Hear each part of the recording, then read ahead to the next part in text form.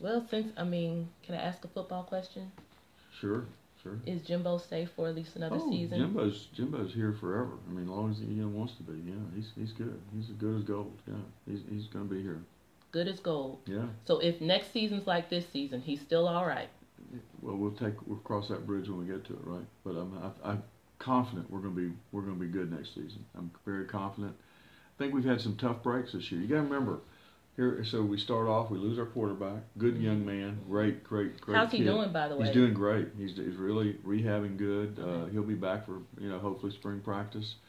Lose our quarterback. Hurricanes come. We don't play for another 3 weeks, and that really changed the whole. I think it changed the whole chemistry of the team.